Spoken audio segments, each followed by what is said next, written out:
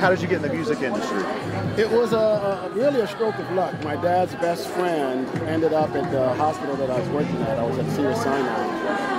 And after the hospitalization, he came over to the clinic that I was working at. And as a result of taking care of him, he did not want anyone to know of his disease disorder. So he asked me to take care of him privately. So I ended up leaving the hospital that I was working at to go and take care of this gentleman. He stayed alive for about 3.5 years. And when he passed, I ended up with his clients. So I learned the music business, film, TV. Is it okay to say some of those clients' names or not? Yeah, it is. Who are some of those people you work with? I mean, he was business partner with Michael Jackson's father, Joseph Jackson. So Michael Jackson's father. Right. Wow. So I ended up being the CEO of Jackson Entertainment. Jackson Entertainment with Michael Jackson. With his father. What is your favorite Michael Jackson song?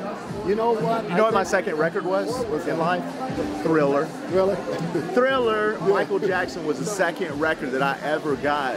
And were you around Jackson Entertainment at that point? Oh, yes, I was. Wow. So for me, Man in the Mirror was my favorite. That's your wife's favorite? Wow. I never asked her. How long have you two been married? 6 years.